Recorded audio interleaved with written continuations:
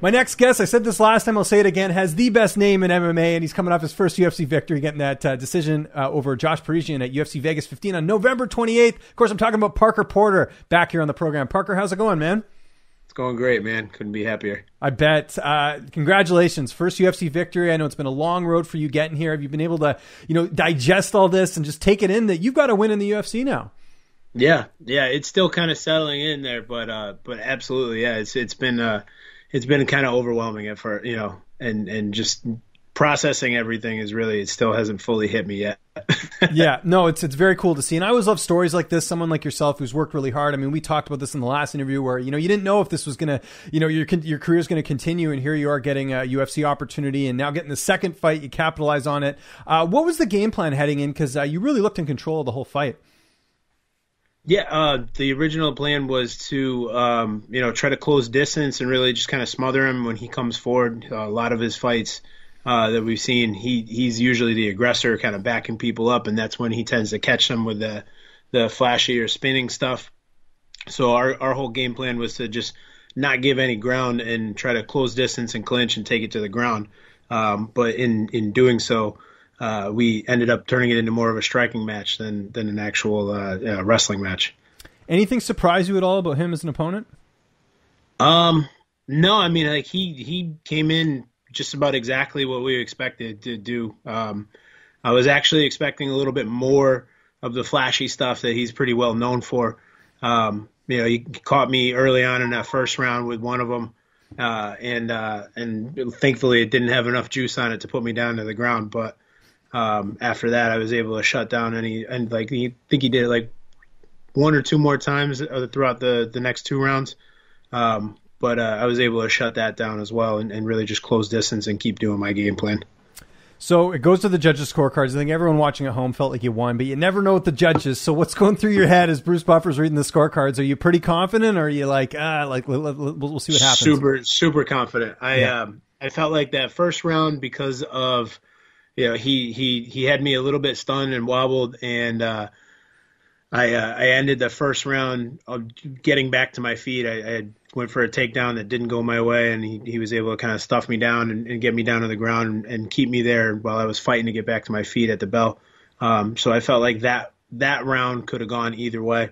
But then after the second and third round, I was so confident that I was winning both of those rounds, controlling the fight, dominating with more strikes, and just overall I knew I had it. And if I didn't have it, I would have been absolutely shocked. What was the feedback like? I don't know if your management has talked to the UFC or you spoke to the UFC, like any feedback from them, because they must have been happy to see you get the win, especially as an underdog. No feedback yet. As far as I know, they're happy with it. And, it was a great performance. We both, Josh and I are a piece of history now in the sense that we broke a record for most significant strikes landed. That's right. I was going to ask you about that. Yeah, that was cool. Yeah, so that was obviously really cool to get my redemption from my debut loss to and come back and set a record like that. But no, we haven't really heard anything yet. We don't have anybody in our sights. We haven't made any requests or anything like that. We're just back in the gym, back on the grind, and getting ready for whenever that call comes. And when ideally would you like to get back in there? I'm sure you've thought of that now. The sooner the better. I'm thinking they've got the cards coming up in January, and they're back in Vegas again in February, I think. So I could be ready for February, March. That'd be perfect. Any opponents in mind, or you just leave that up to your management? No, I leave that up to the manager. They just point me in the direction and say go, and I go. Yeah, not. You don't strike me as the type of guy to cut like a pro wrestling promo and be like, "I want you next," anything like that. But no, I've never been one to like call people out or talk trash. It's just not my style. No, it's good. You do your talking in the cage, right, as they say. So there you go. Exactly, that makes a lot of sense. Exactly. Actions speak louder than words. What about the fans? Like, I know you've had a lot of support for a while, like just from your community and everyone at the gym and all that. Like, what was that like? Getting to see all the messages the next day and people congratulating you on the victory. Yeah. Amazing. So many people are just coming, like people, not that they're coming out of the woodwork, but people I haven't talked to in a while. They're like, hey man, I saw that you won. We're so proud of you. We've been like people I had no idea were even following my career. And then on top of it, new people that I, have never met in a day in my life. I get getting messages on social media from, from the UK, from Austria, from Australia, from Thailand, like, oh, you just gained a fan for life. We're so happy with that performance. It was incredible. We had so much fun watching. Great job. It just the outpour of support has been, tremendous. Did you have a lot of people reaching out saying they won money on the fight? I did. I had a whole bunch of people reach out, and just like I said, just, hey, thanks, man. We bet on you, and it didn't disappoint, and I'm a richer man because of it. Anyone offer to buy you dinner? Because that's the rule. You did your part. They got to do something for you now. Especially nobody offered to buy me dinner yet, but I did have a friend who we didn't even make a bet or anything, but he just randomly sent me a message, a picture of a tomahawk steak. He said, I got one of these for you after you get home. There you go. So that's a good friend right there. That's because that's my rule. I tell all the fighters this. If anyone bets on you and they want to tell you about it, they should buy you a steak dinner, because that's a nice gesture. You're probably spending under $100, depending on how much they spent. But I think that should be the rule. What do you think of that? I think that's a solid rule. I can get behind that. Yeah, absolutely. Have we talked since they unveiled the retro jerseys in the NHL? Did we talk? I know we talked about the Hartford Whalers last time, but they didn't. No. So have you seen the jerseys? Because some fans are upset because, obviously the team's in Carolina now, but their throwback is Hartford, but they're almost like Hartford should be separate from that. Where do you stand on that? Are you cool to see that? Have you seen the jerseys, by the way?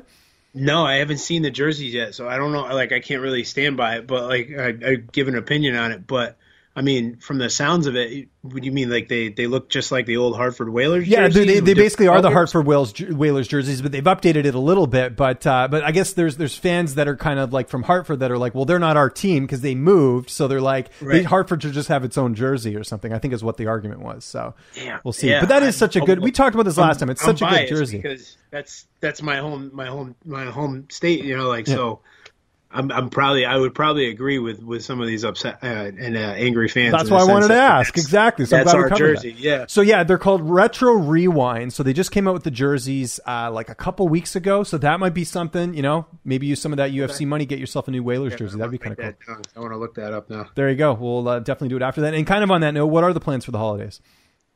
As of right now, just Christmas as usual. We're going to go get a tree on Monday with the kids after they get out of school and just start decorating. And hopefully if, COVID's not too out of control, we can have plenty of people over to celebrate.